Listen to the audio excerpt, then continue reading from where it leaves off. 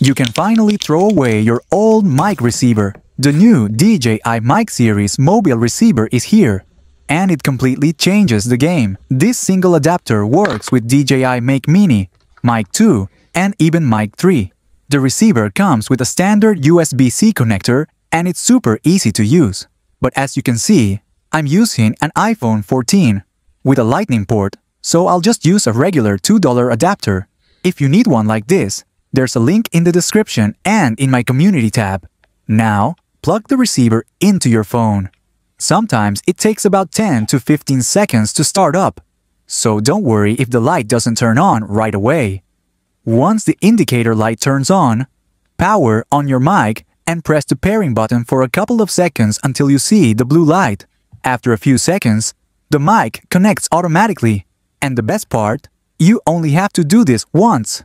After that, it connects automatically every time. By the way, this receiver has 3 levels of noise reduction, and it's way more convenient than the older versions. It's tiny, lightweight, and costs only around 15 euros. It's a big plus when filming on a gimbal. Those bulky old receivers often made it hard to hold the phone properly.